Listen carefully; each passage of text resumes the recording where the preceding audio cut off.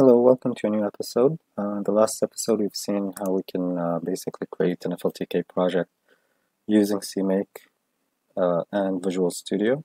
I've shown you how to basically generate a Visual Studio project using CMake. The other thing is that since Visual Studio 2017, you can actually open any CMake projects directly without having to ask CMake to generate a Visual Studio project.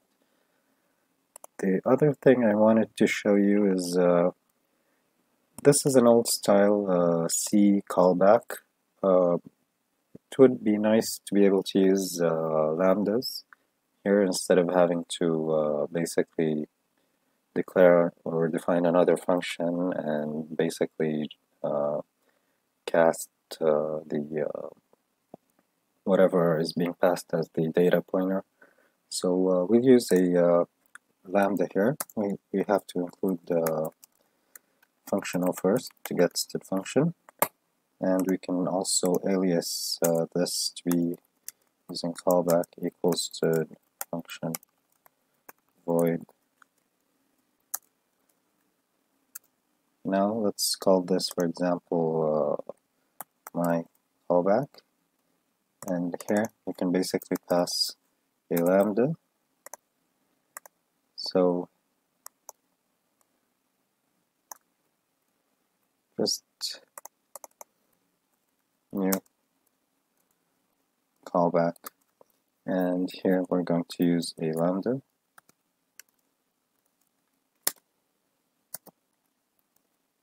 So basically we'll take this, just this basically, and we need to pass the window by value since it's a pointer.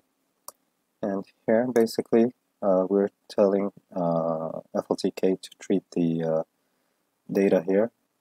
We want to tell it to treat the data here as a std function. So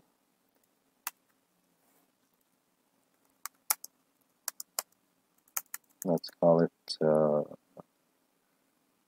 func equals, and this will be a pointer since we're basically instantiating new.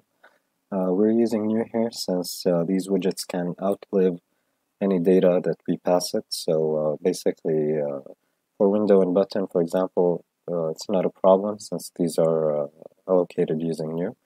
But for any stack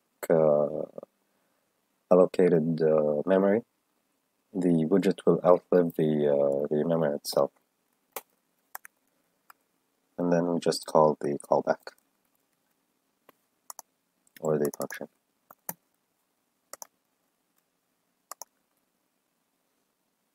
Now we need to dereference it first. So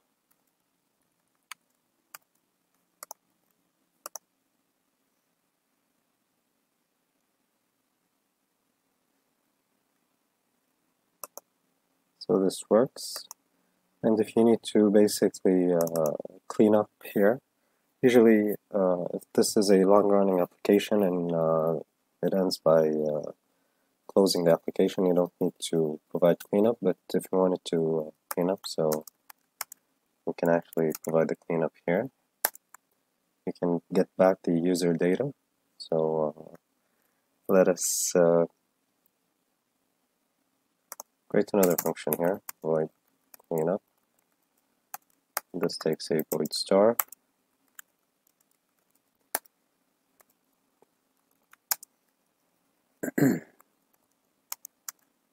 Basically, just take this here and then delete.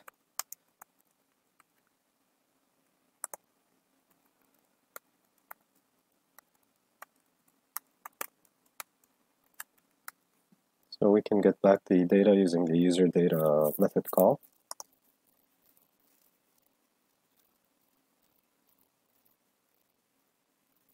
And this basically cleans up when we break the event loop or we close the application.